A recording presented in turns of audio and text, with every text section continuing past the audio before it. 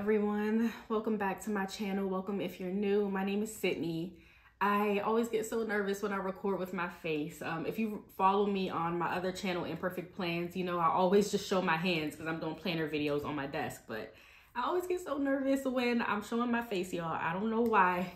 I don't know. Okay, anyway, so God has actually put a word on my heart. I feel like that he wants the body of Christ to hear. I'm not saying this is like some prophetic message and he said, say this exact words, this and this, but he's been putting something on my heart that I feel like is going to be edifying to the body of Christ, beneficial, something that we all need to hear, and hopefully we all can start adhering to, including myself. So I want to start out by saying that earlier this week, I started watching a new YouTube channel. Some young girl who is starting a podcast on YouTube. And I think I'm pretty sure earlier this week, she only had like 200 subscribers or something around that line. Not that that matters, but it's important to what I'm going to say later. But she only had like 200 subscribers. Now I think the week isn't even over yet. And she already has, I think like over 2,000 or something. So I know God is blessing her, but every single video she was putting out this week, or even videos that she had posted in the past that I just saw this current week, was speaking to me, literally directly to me. It was almost as if God was speaking to me through her, using her as a vessel. And it's so beautiful when he does that, y'all. But everything she would post about or that she would speak about in her podcast spoke to my heart so much. But I thank God wants me to put this message out because I felt him putting something on my heart this morning about, I kept hearing the confessing Christian, like us as Christians need to start confessing more, obviously confessing our sins to God, but also to each other, the body of Christ, because what is the scripture?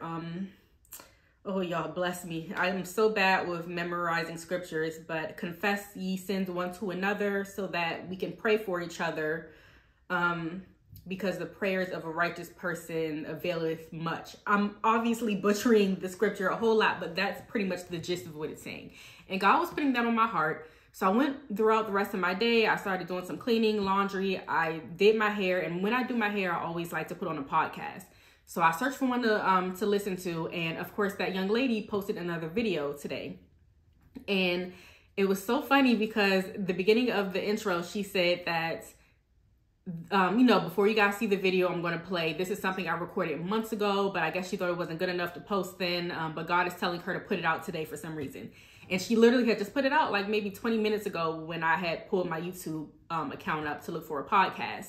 So I listened to the video, and of course it was exactly what God was putting on my mind about confessing our sins. She focused a lot on confessing our sins to God because he already knows our hearts, but he needs to hear our confession so that we can get it out and he can start to heal, because his power is made perfect in our weakness. She talked about that scripture, and she also talked about confessing our sins to each other.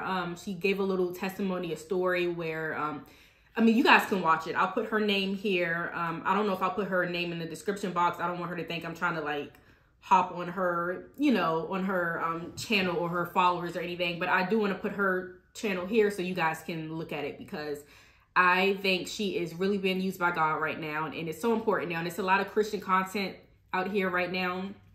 And not all of it, I feel like, is edifying for us, or I don't know. I don't want to speak for everybody, but I think she is someone who really is being used by God the right way. She is humble. She is kind.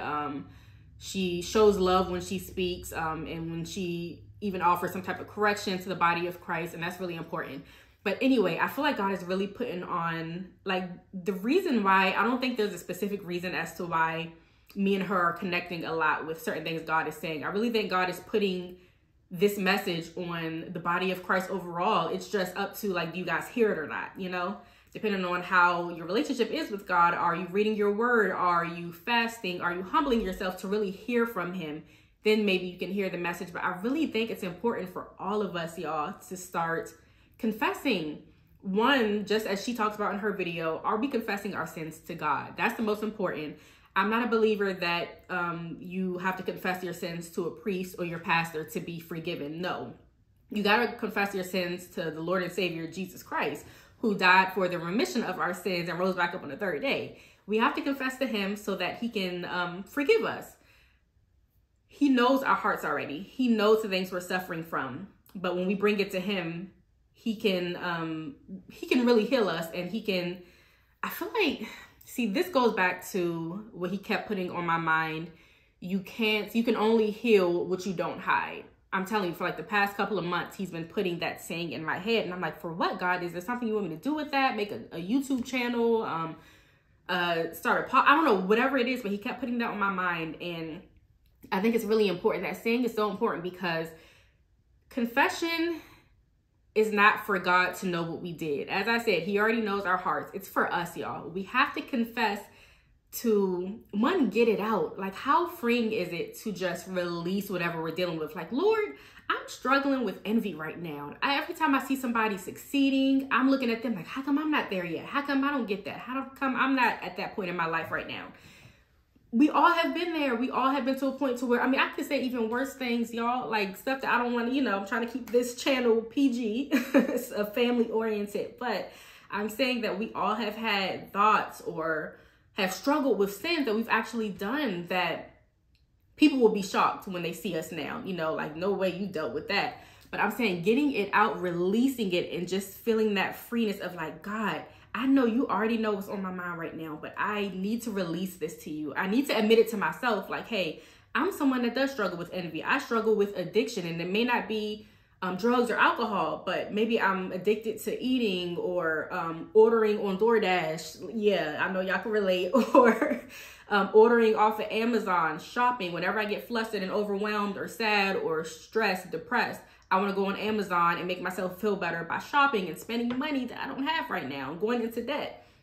That's stuff that we need to confess. We need to admit to ourselves what we're doing wrong or what we're struggling with so that we can heal. Okay, the other thing he put on my heart to share is a dream he gave me. Actually, two different dreams. I am a dreamer, and I know that's really controversial for some reason. I don't know. Some people say that God doesn't give people dreams anymore, or God doesn't speak through prophecies, and people, y'all, I don't know. I know that a prophecy is a message from God. God can always give someone a message specifically to that person, and he's done it for me before. Like, from other people, he's given them prophecies to give to me, and it has been spot on. I can get into that in another video, but yes, I do still believe that. I believe that God does speak to you in your dreams. I believe the enemy does give you dreams as well to deceive you. So I'm not saying that your dreams are always from God, or sometimes they're not just, I don't know, thoughts in your mind from things you have, done throughout your day or been through. But what I'm saying is that he does speak to me in my dreams, and he wanted me to share a dream with you guys. So just to give you a little preface before I get into the dream, this was, say a few months ago, and I was probably going through the hardest time in my life. I was dealing with a lot personally, in my marriage, in my family. My father had just passed away from, I don't think I can say the word because I'm on YouTube, but he took his own life. I'm telling you, the world was just throwing things at me left and right. And this is around the time where my relationship with God was probably the strongest it had ever been.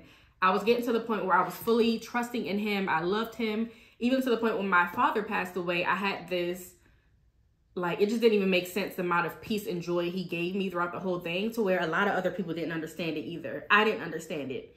But shortly around this time, I was going through all this. God had been keeping me in perfect peace.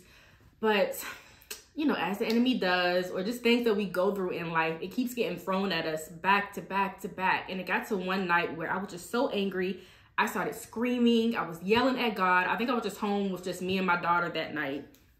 And I was so upset. My daughter wouldn't fall asleep. And I was angry at my circumstance, what I was going through, why God kept throwing things at me. Like, God, I understand that you have to, I understand the scriptures when God says we have to lean not on our own understandings, and how, things that we go through are essentially going to strengthen us, right? I understand that. But I also felt like I was just being like, God, I know I'm strong in you. You have the strength to keep me up, right? When I'm weak. I understand that. But God, I can't take anymore. I feel like I'm just not even going to make it, just from how my heart, like, I feel like I'm going to have broken heart syndrome or something, like everything I'm dealing with.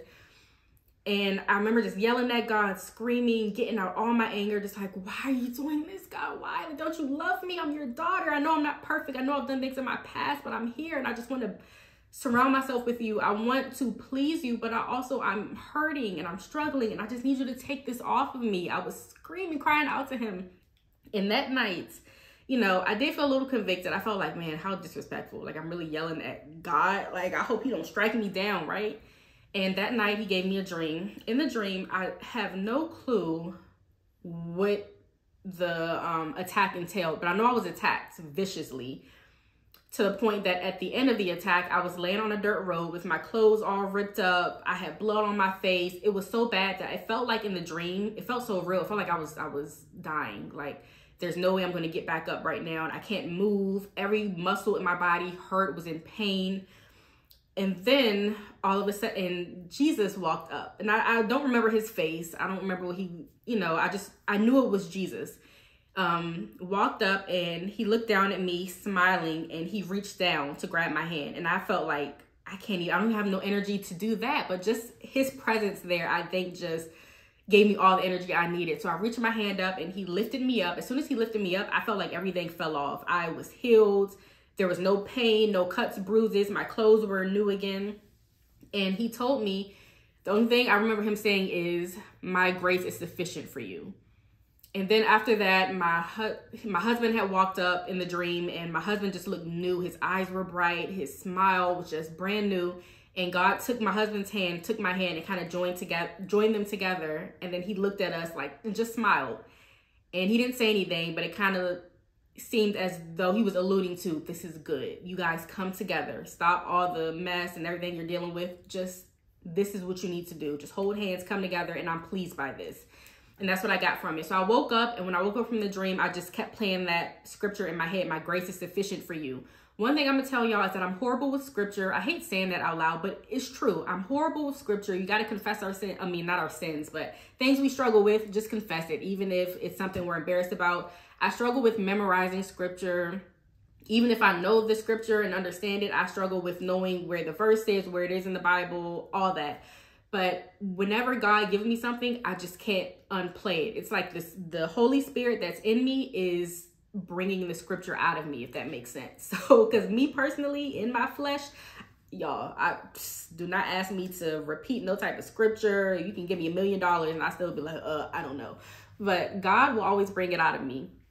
And I kept repeating that scripture, so I looked up the whole thing, and it's, my grace is sufficient for you. My power is made perfect in your weakness. And just a little background, it's about Paul. Paul was going through the hardest season in his life to the point he did the exact same thing I did, y'all. He was crying out to God, screaming like, please take this burden off of me, God. I can't take it anymore. I can't handle it. I'm literally going to die. I can't do this. And God told him, that scripture, my grace is sufficient for you. My power is made perfect in your weakness.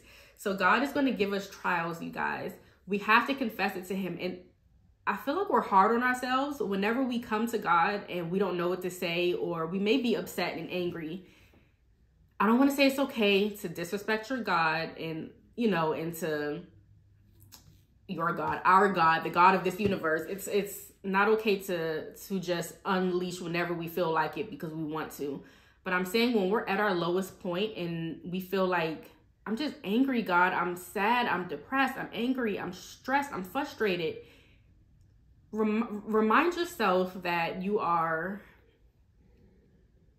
coming to God in your frustrations. You're not turning away from him. You didn't, you know, say something so bad that's unforgivable and, you know, I'm done. I'm not doing this anymore. I'm turning away from you, God. You're coming to him in your anger and your frustrations, and God knows our hearts. He can feel it. When we're in that much pain, he already knows it. Like the pain, I don't want to say pain he's in as if God feels pain, but he feels us. He feels our hearts. Jesus Christ was here with us on earth. He knows what pain felt like and emotions and being tempted. Though he is God, he still knows those feelings. So he knows when he sees us in that much pain, it grieves him too, I'm sure. He doesn't want to feel that. He doesn't want us to feel that way.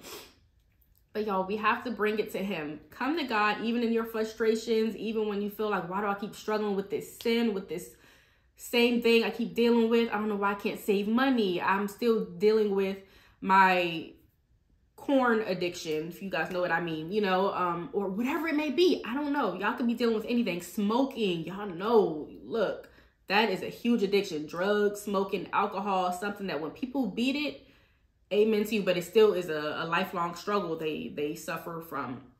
But I'm telling you, bring it to God. We need to start confessing our sins to each other. Another reason why it's so important to confess our sins is that so other believers, especially the new Christians, the baby Christians, I guess you want to call them, or people that are new in their walk with God, they need to see the realness. I'm so tired of people coming in and then they see people who have been on their walk for a long time and they're like, oh, you don't understand what I'm going through. You've probably never smoked before. You've never done this because look at you. You're holier than thou. You do this and do that. You don't understand what I'm dealing with.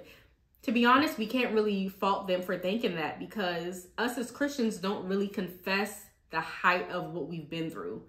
I really want to pull it up, but in Psalms 51, that's one of my favorite chapters, y'all. Psalms 51. Let me see if I can find it. What tab is that? Should be a purple tab. Psalms, bear with me, y'all, bear with me. Okay, Psalms 51, here it is.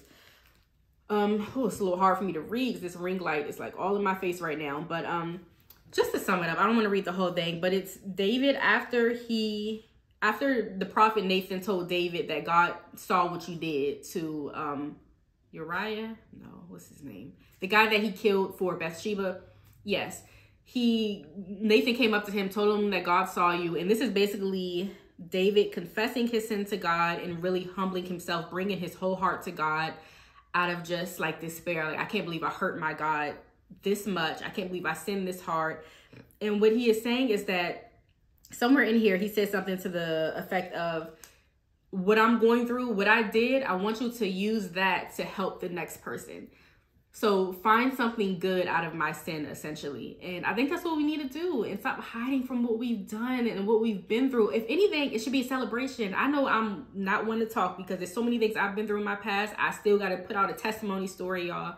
And I just feel like, why would I want to confess that? Everyone's going to think I'm not a real Christian or I'm fake or like, oh, you did something like that in your past. Oh, no way you can really love God. But that's not true. We know it's not true. But for some reason, it's like that. Really, it's probably just our flesh, and also that desire to want to look perfect. I mean, I feel like that's natural in the world that we live in. We're supposed to strive for perfection, but we're never going to reach that. Be ye holy because I am holy. I'm always going to strive to be as holy as I can, but we're going to fall sometimes. And I think other people need to see that. Especially the non-believers that we potentially can convert to being a believer. They always see us Christians as these perfect little angels. They think they're so holy and they never do anything wrong. And as soon as one of us fall, they're like, oh, see, I told you they're not a real Christian. Look what they did. They were at a party getting drunk, or they did this, or I found out something in their past that they did. No. That's not what this is about. Us being Christians, we are coming to God because, at least for me, I'm admitting that, look, I am fallen. I am wicked. Y'all, I feel like I've been on my walk with God for a long time. And just recently, I asked God to reveal things from my heart that I don't see. It's just one thing when you come to God and it's like, okay, let's stop partying, stop getting drunk, let's stop doing like the big things that are kind of obvious, but still hard at that time to turn from. But it's kind of obvious because it's in your face in the Bible. But there's other things where it's like things that are within our hearts that maybe it may not come off as obvious, or we may not be as vocal with it. Like, for one thing, and I'll just say this, that one thing I have struggled with that I'm noticing that God is revealing to me is envy. And not in the sense that like, I'm like, ugh, like I'm vocally telling someone that I'm jealous of this or that, and that people probably don't even notice it, but I get envious when I see people succeeding or at a certain place in their life, in their walk with God, or even just personally in their business or whatever it may be. And I'm thinking like, God, I feel like you say abide in you and me and ask of it and it will be given to you. So how come it hasn't been given to me yet? Am I doing something wrong? First of all, that scripture is a little bit out of context if you think that whatever you ask, there's going to be like a magical genie that will just snap his finger and you'll have it. Ask of it that's within his will for your life or for the body of Christ, because it's not always just about us. And that's the biggest thing I have been learning is that, look, when I bless you with something, say if I bless you with a podcast, of a YouTube channel, the success of that is not just for you, Sydney. It's not, and I'm talking to myself, y'all. It's not just for me to have this successful YouTube channel, and then now I'm popping and I'm making all this money on YouTube and I can do this and that and just live my best life. It's not about that. God loves us all, not just each one of us. He loves us all individually, has his own unique relationship with us, but he loves the body of Christ. And he's using us to help the rest of the body. So if he wants to make my YouTube channel successful and pop off, well, guess what? Maybe he needs the body of Christ to see whatever message I have right now. I'm going to benefit off of that because, of course, I'm going to have a popular YouTube channel or podcast, and now I may make some money off of it, and I'll reap the benefits, I will say. But it's going to be mainly for the edification of the body of Christ. And that's really important. But the overall point of this video is just to say we got to start confessing our sins more. I think God is putting it on a lot of our hearts. I hope a lot of you guys are feeling it as well. Hopefully this was a confirmation. I did not plan this video at all. Usually I like to write out bullet points and everything. I wrote down 2 scriptures, which I can't even remember now because I have them on my phone, which I'm recording with, but it was seek ye first the kingdom of, no. See, look, the one I already told y'all about. My grace is sufficient for you. My power is made perfect in your weakness. And then the confess ye sins one to another so that you will be forgiven, or whatever it says. He put those 2 scriptures on my heart and said, just go with that and just talk. And I don't know if 1, 2, 3, 4, 5 people see this video. The message is for you. If you are a part of the body of Christ, again, I'm not saying I'm some prophetess and God said, say this exact word to these people. No, but he's been putting it on my heart to confess our sins more, to be more open and honest in the body of Christ. Let's just be real, y'all. Let's let loose. Let's let it not let loose now. Not like that. Don't take my words out of context. What I'm saying is that let's free ourselves from the bondage of sin. Whatever we're dealing with, whatever we've been through in the past, whatever we're still struggling with, we're going to confess it to God first and foremost. And then we're going to confess it to each other. Don't just be telling people your business now just to gossip or for them to run and tell somebody else. Use discernment on who you're talking to. But I hope you have a family of people in the body of Christ, brothers, sisters at your church, or I don't know, just friends, wherever, that you can really speak to, that will give you godly advice and support. We all need that. We really do. I'm a huge loner, but even I struggle at times when I, find myself getting too secluded. But that's all, you guys. I don't want to let this video run on too long. I will say that I think that this is going to be a new series. What God put on my heart this morning, the Confessing Christian. And I think maybe each one I'll talk about something that I'm struggling with. Like I told you, I struggle with envy a little bit. And that's one that's kind of hard to admit because people will judge you quick. When you say you struggle with something like jealousy or envy, they're like, oh girl, I would never want to be your friend. Oh, see, every time somebody succeeds, you don't see it. But it's not like that. It's not like, oh, I don't want anyone else to succeed. Sometimes we're quick to just covet what the other person has because we think that we deserve it at this time, or we're confused as to why we're not deserving of that. And it's not always about that. Just because you don't have whatever you think you want, God has given you what you needed. And one thing I did ask for a long time ago was peace and joy through all my circumstances. And when I tell you God has done it, he has given me that. And that is worth far more than money, success of businesses, or whatever else the world will throw at you. That is far more precious. I promise you that. So this will be a new series. I think I'm going to start confessing little things here and there. I pray that one day I can build up myself to tell my testimony of everything I have done and been through in my life, that most people will look at me and be like, girl, Some of y'all gonna be judgy, but it's okay. It's all right, because it's going to speak to somebody that feels inadequate or imperfect or not good enough to be a Christian or to love God or to be in his presence. And that's why Jesus came, y'all, for the redemption of our sins. And all of us are filthy rags. We are wicked and evil innately. Honestly, we are. And because we were born into sin, but we're going to be reborn again in Jesus Christ. So Okay, that's all for real, y'all. Well, thank you so much for watching. I really hope this speaks to somebody. In the name of Jesus, I'm sorry I didn't pray beforehand, but I thank you, God, for this day. Thank you for everything you do and have done for us. We praise you, we magnify you, we glorify you. We are so thankful for who you are and for what you have done in our lives and for what you're going to continue to do. So again, thank you guys. I love you all who are watching, and we'll talk next time. Bye.